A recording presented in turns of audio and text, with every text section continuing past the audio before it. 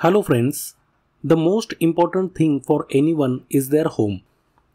We all want it to be the best, strong, luxurious, stylish, everything perfect. But in this process, we often spend on things we don't even need. How does that extra spending happen? That is exactly what I will show you in this video.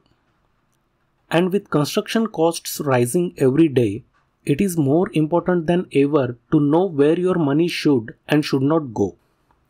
So here is the first thing you need to remember. Whenever you build a house, the elevation is where most of your money goes. And naturally, we all want it to look beautiful, right? That is the first thing people see from the outside. No one sees the inside. So what do? We start adding extra designs, heavy patterns in plaster, jalis, and all sorts of decorative work. Things that honestly are no longer needed. If you are going for a traditional style house, keep the elevation simple and classy. A clean premium look will not only require less maintenance but also never go out of style. Avoid those heavy plaster designs, they just don't look appealing anymore. Even decorative jalis on the parapet are outdated. By keeping it simple and elegant, you can actually save 1 to 1.5 lakh rupees on a small house and even more for a larger one. So this is one of the biggest mistakes people make during house construction, trying to over-design. If you want that luxury traditional vibe, remember, simplicity is the real luxury. The next mistake is staircase. Sometimes people get impressed by what they see at someone else's house. Like those fancy folding stairs without a waste slab underneath, just the underside visible. But honestly, what is the point? Either you will end up covering it later or it just stays plain like that. And to be frank, it is neither nice to look at nor practical. On top of that, it needs extra labor, extra time, more shuttering, and even more concrete. Basically, everything becomes more expensive.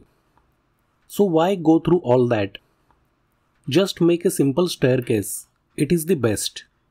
No issues, no complications, and you save a good 40,000 rupees easily. Next comes the false ceiling. And honestly, most of us make it just because we have seen it in someone else's home. The truth, there is no real need for it. In fact, these bulky false ceilings are outdated now. They don't look good anymore and they don't serve much purpose. Here is the smarter move. If you want to save a lakh rupees, yes, because in a 1000 square feet house, a false ceiling easily costs 1 to 1.5 lakh rupees. Skip it. Go for a plain ceiling instead. While casting your slab, simply leave points for profile lights. First, decide the kind of lighting design you want, leave the points for it, and you will get the same modern look at half the cost. And if you don't even want profile lights, no problem. Go for surface lights, track lights, or other trendy lighting options available today. All these can be installed without a false ceiling. Just leave the points during the slab casting, or if you have already done plastering, cut small wiring grooves. It is quick and easy. Next comes the expense on doors. Now if you go for wooden doors, whether it is teak, poplar, or any other wood, you are looking at around 20,000 rupees per door. That is because you are paying for the wood, the labor, the polishing, everything. But honestly, my personal favorite is laminated door. I don't think there is anything better. You simply take a board or blockboard, paste laminate on it, and that's it. You get a stylish, durable door at a fraction of cost. Another great option is flush doors. You will find good quality ready-made ones in the market for around 6,000 rupees to 7,000 rupees. WPC doors are also available along with other materials. If you choose these budget-friendly options instead of heavy solid wood, you can easily save 20,000 to 25,000 rupees in your house construction. The next mistake people make in house construction is plot size. No matter the plot size, 1000 square feet, 2000, 800, 900, whatever, they build on the entire area. And honestly, that is the most useless thing you can do. You end up with no garden, no nice parking space, nothing. Here is what I suggest. If you have 1000 square feet, build on just 500 to 600 square feet. Make it double story or even triple story if you need more rooms. This way you save massively on foundation cost, which are usually 250 to 300 rupees per square feet. Do the math. If you leave even 100 square feet open, you save even 35,000 to 40,000 rupees. Leave 200 square feet, save even more. Plus your house will actually look more luxurious because a double story or triple story design gives you a better elevation and a more premium look. So whatever your plot size, build on only half or 60 to 70% of it. If you need 2 BHK or 3 BHK, just go vertical. Leave a garden in front. It is not just beautiful, it is smart and cost effective. Now the next big mistake. This happens when we get electrical or plumbing work done. Let us talk about electrical first. Most people just leave the entire thing to the electrician. Their charges are usually per point. That is where they can fool you. First, by adding unnecessary points, and second, by giving extra ones you never asked for. For example, you will see a switchboard with 3 or 4 switches, but the rest of the spaces are empty. Guess what? You have still paid for those empty points, the labor, the wiring, and even the material cost. That is why I always say, before starting, make a proper layout. Decide exactly where you want a switch, where the fan switch should be. Maybe add 1 or 2 extra points for future use, and that's it. Don't let them decide for you, otherwise your bill will shoot up. The same thing applies to plumbing. Plumbers also charge per point. Instead of this, I prefer giving them a rate per square feet or per bathroom. That way, billing becomes easier and you end up saving money too. The biggest mistake people make when building a house and where they get fooled the most is this.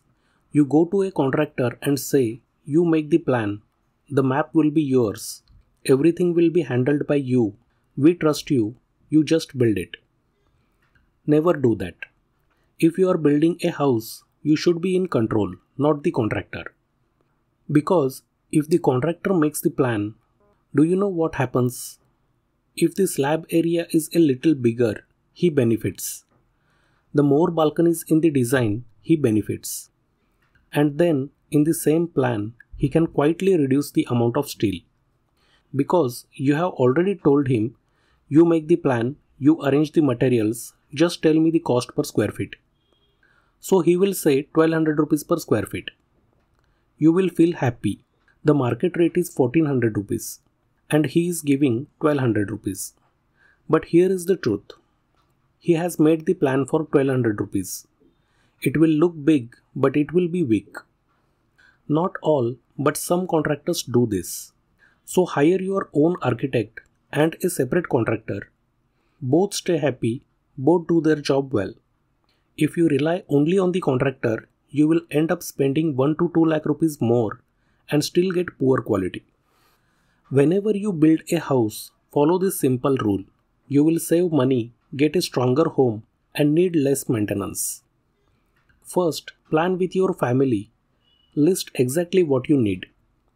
Take it to a good architect and get the plan made.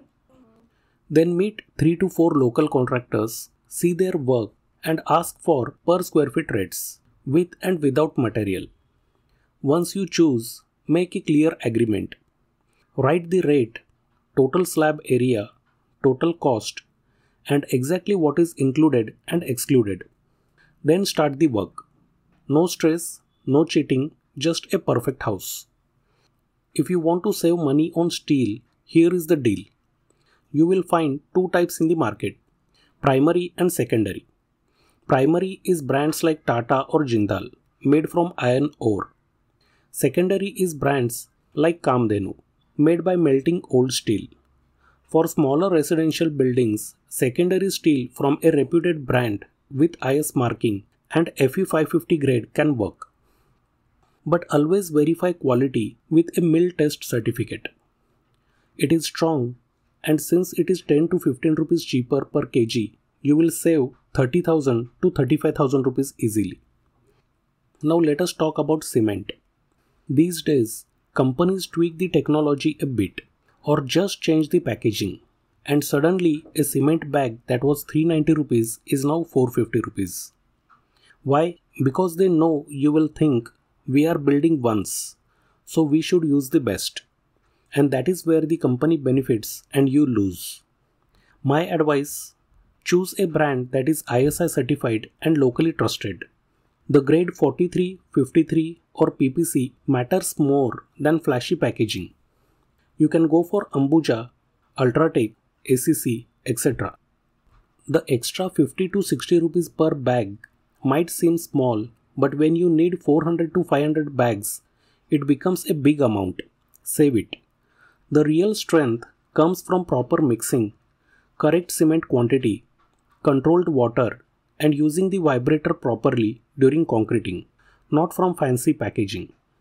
If you buy the most expensive cement but mix it wrong, your concrete will still be weak. The point is, even simple cement works perfectly fine if the mix is right, and your house will still be strong.